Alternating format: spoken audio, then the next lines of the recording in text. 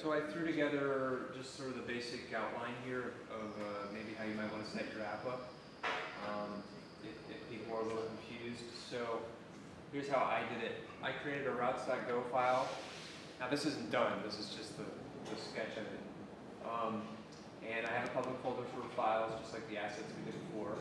And I have a slash login, and a slash logout. And so the thing here, this handle index also handles if you go to a profile of a user, because it ends with a slash. So down here in handle index, somewhere. If it's not slash, it goes to handle user profile, which then render a profile. So the idea here is I get their username out of the URL. So I'd be like slash whatever, I get whatever, and I look up their profile. If they don't have a profile, then I show a 404 error. That means that user doesn't exist. So I'm trying to look at tweets by a user that doesn't exist, so that's why I'm doing that. And then I haven't finished the showing, hiding, logout, or fetching recent tweets, but the basic idea here is you'd add it to the model, and then render it, okay? So render template, I threw in templates.go. I just parse all the templates in the templates folder, and then render them. So the difference between this and what we've done before is I broke up my templates into two pieces. So index just has this. That gets put into this template and put right here, okay? So it's doing that in code.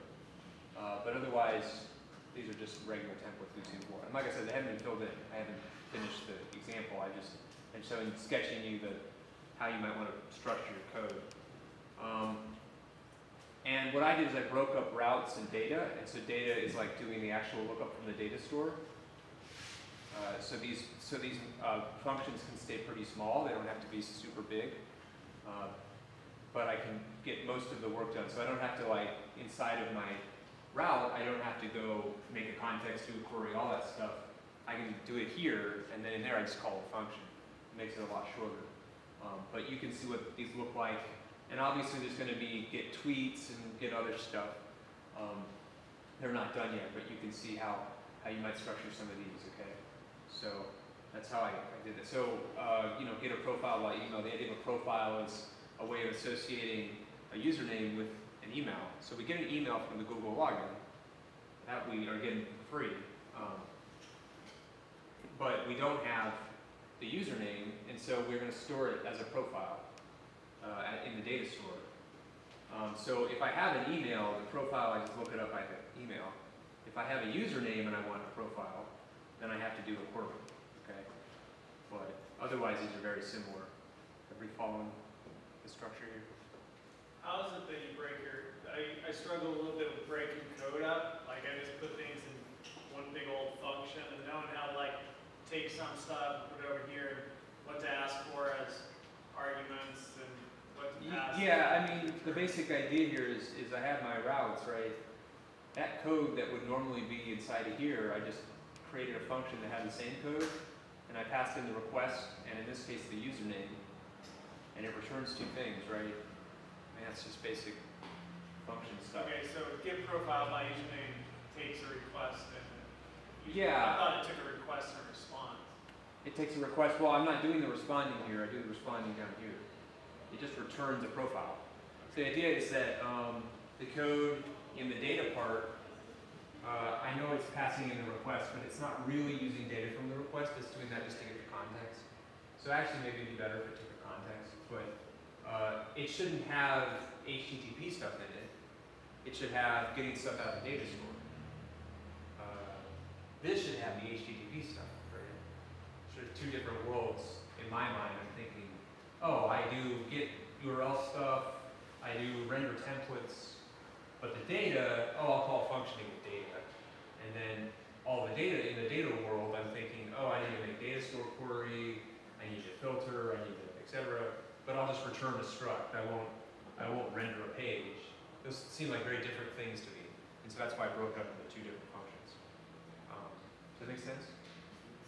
So what are your page names? So I prefix my function names that are handling HTTP stuff with handle, but the page names are up here. They're handle index, handle login, handle logout. And they're all package name? Yeah, they're all in a routes.go file. And I just created a function to do the rendering of the template, just because there was a lot of boilerplate in there, a lot of code that was going to be repeated. But you can see it's the same stuff we've been doing. It's not different. It's just wrapped into a function to make it shorter. Basically, you know, even this guy's kind of too long, but you don't want functions that are, say, 100 lines or longer. That's kind of too long for a single function. So if it starts to become that long, you have to think, how can I break this up to be easier? Just because it's hard to reason about a function that's that long, right? This is an example where sometimes, you know, we think, oh, programming is like it takes a lot of intelligence, it's really smart. It's actually kind of the opposite, right? I'm not trying to understand all this in my head. I'm trying to break it down into pieces that are easy to understand and just sort of glue them together. And so sometimes it's better to have the tactic of not being too clever, being less clever, right? Being more, I just this and then this and then this and I'm done, right? And so, but you can use this. I'll push it up, but you can use this if you want. All right, thank you. To help. Don't look it over. Okay. From what I've heard, a good rule of thumb is that you can't see your entire function on one page. It's too big. Yeah.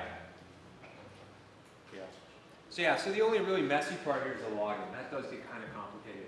And so it may not be the best place to start because there's states and transferring into it's complicated. So I'll push that.